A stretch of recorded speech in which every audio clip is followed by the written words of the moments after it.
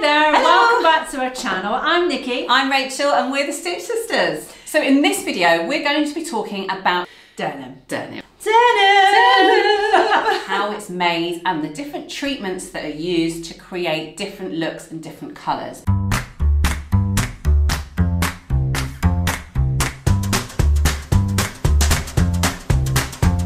So let's start first of all by talking about the different types of denim that you will see when you're shopping for them or when you're buying jeans. So sometimes you will see a denim referred to as raw and sometimes it will be washed. Yes. And sometimes it will be bleached and sometimes it will be stone washed, and you'll see lots and lots of different terms. Acid washed. Yeah, so many different terms. There's so many, and there's more coming out all of the time, especially if you are buying jeans from the shops. They are coming out with new technology all the time. Yes, but all denim used to be raw. So if we go back to the shrink fit era of Levi's, when people used to sit in the bath until their jeans fit them to the shape of their body. Back in the 40s and 50s. Yeah, when denim was workwear, which is how it became popularised, was basically that the denim is dyed.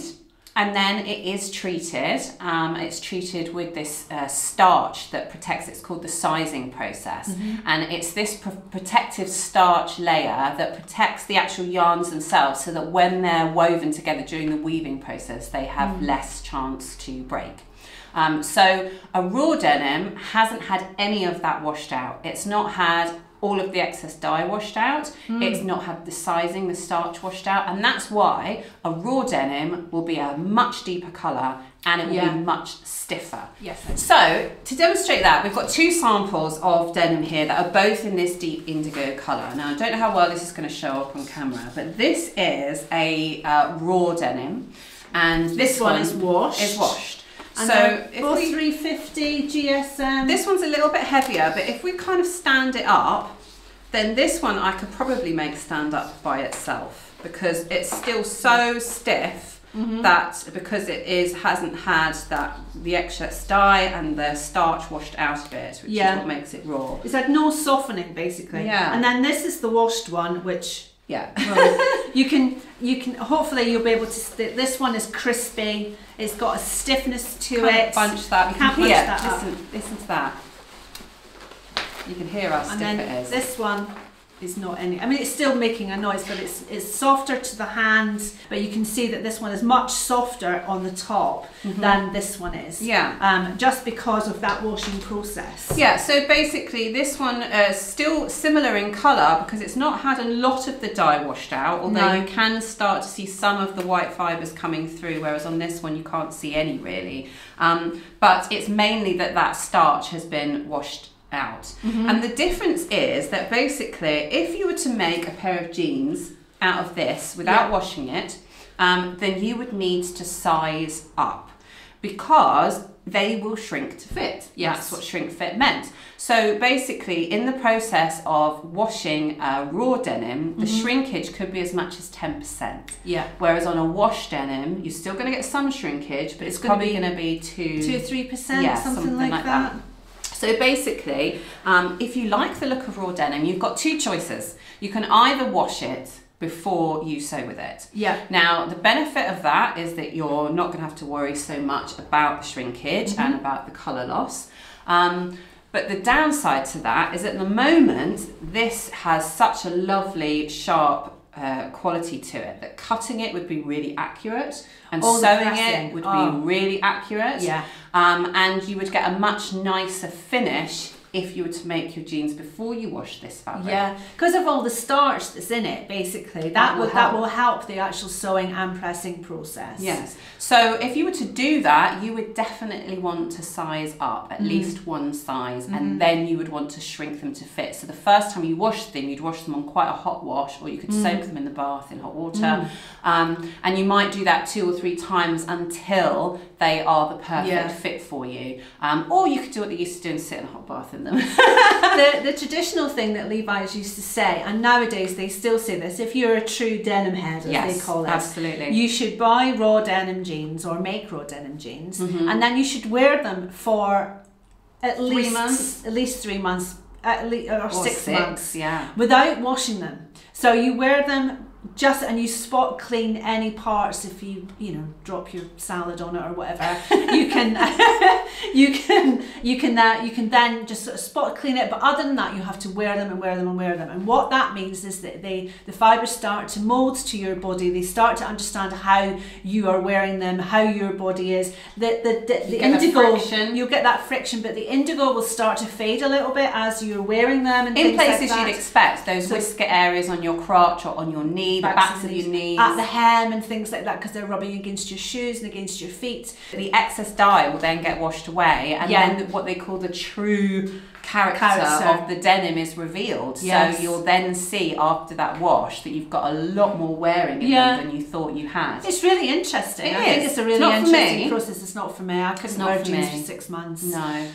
But then that's the traditional way of doing it. But nowadays the technology has come on so that we don't need to do that. Yes. So if you're using a standard washed denim, anything that isn't a raw denim, you can make the size that is your size on the sewing pattern. You don't need to worry about making up or making down unless you're making with a different style of denim than what the pattern is recommending. Yes. So that's the only alteration you would need to think about. Like if you're using a stretch denim and it says to use a non-stretch, then you might want to size down, that kind of thing. So what we're going to do is we will show you all of the raw denim samples that we have here, so you can see the range of colours and things that they come in. But what we actually plan to do to save you the hassle of worrying about it yourselves is we're going to take a sample from each of these. In fact, we've already done it, so we've just got a bit more work to do, and we're going to wash them. So we're going to see how the colour changes and how much they shrink.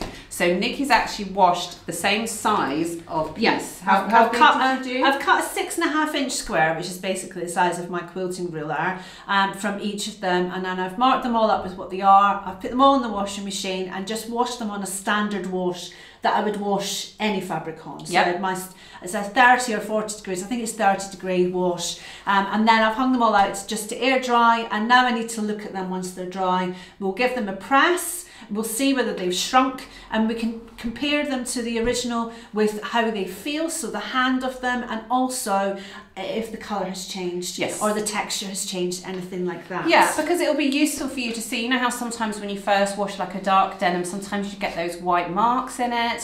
Sometimes you can't ever get them pressed back the way that they were. Apparently, I read something on that today, that's excess laundry detergent. Oh. If you get white marks on your black jeans, if they come out of the wash and they've got white marks on them, then put them back in the washing machine and wash them again without any detergent whatsoever, and it should come out. They need more rinsing. But need more rinsing, but do it before you dry it, because if you dry it, you will basically dry it into the fibres. So that's something else I learned today. Ah, interesting. Just a font of information. So in addition to raw and washed, the other term that you might see listed online is a rigid denim. Yes. And that's quite difficult to actually know what that means, because it doesn't necessarily mean raw or washed. It's actually referring to how stiff it is. I don't think it's I think it's a term used by the fabric shops to show how the feel of the denim is. Yeah. That it feels stiffer, but it's not actually giving you any technical information. It's not saying whether it's washed or it's raw. It doesn't mean either of those. Well, sometimes they do, but in most instances, when you see something described as rigid denim, you see it a lot in ready-to-wear jeans, and it means that it's not, there's no stretch in it. It means that they are stiff denim, that there is no stretch in it at all. So don't be confused when you see rigid. It's not necessarily a third term.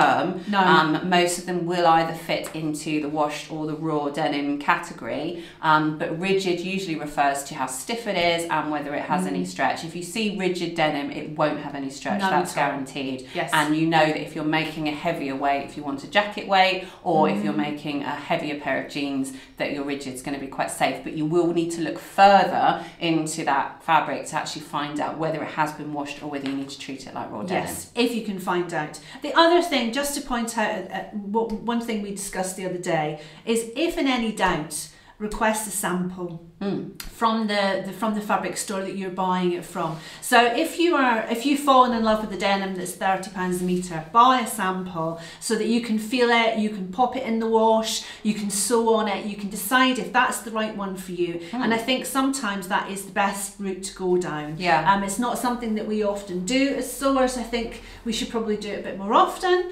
because we get excited. Yeah, especially something like jeans. But I mean, it's not just because it's expensive you should order a sample. Even if it's cheap, at the cheaper end, you should still order a sample, because as we're discussing, the whole point of us making jeans is we want them to last. And denim by its very nature should last. You know, it's designed to last. Absolutely. But you are going to get different qualities and you are going to get different textures. And before you make a decision about whether the denim you've chosen is right for the pattern that you had in mind, it's definitely worth seeing it. And whilst you're at it, if you're ordering samples, why not order a couple of others as well as backups, because you might find that one of those is actually a more suitable option for you, and you're not going to know for sure until you've seen it for yourselves. But hopefully ready for the next pair. Yeah, exactly. Hopefully this will explain some of that. It will help you, definitely.